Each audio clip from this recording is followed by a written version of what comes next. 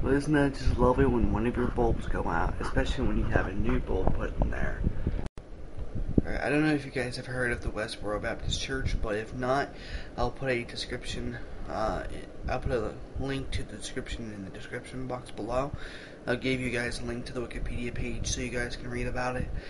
I live probably about an hour away from the Kennedy Space Center where they'll be protesting next Friday, the 29th.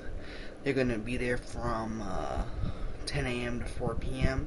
I'm going to see if I can work around my schedule to go and make a counter protest if you guys are going to be in the area. So I'm going to go and do that, and I'm probably going to see if I can set up an interview with Fred Phelps, and I'm going to see if I can come up with questions between now and then that no one's asked before. So it'll be pretty interesting to make a documentary about that. So stay tuned for then, and I'll see what I can do about getting to the Kennedy Space Center.